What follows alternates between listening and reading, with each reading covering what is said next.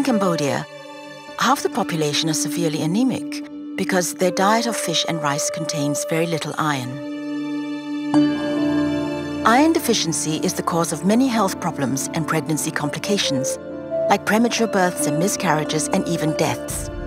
Iron pills are available but are far too expensive, so we needed to find a cost-effective solution. That's when we knew this had the power to change it all. We worked out that cooking with a piece of iron for 10 minutes could provide a family with up to 75% of their daily iron intake. The challenge was getting them to use it. They did, but just not for cooking. So we had to dig deeper if we wanted to help. And we found this, a cultural symbol of hope and good luck. The lucky iron fish. And the community has embraced it.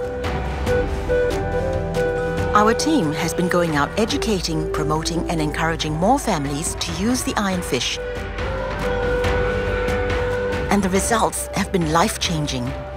After only 9 months of regular medical trials and testing, we have seen a 50% drop in iron deficiencies and helped 54,800 people feel healthier and happier.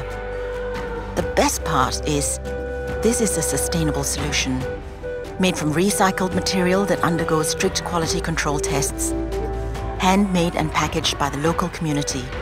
The project provides hundreds of jobs along the way. And recently it received the stamp of approval from former U.S. President Bill Clinton.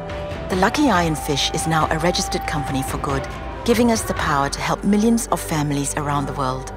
Let's put a fish in every pot.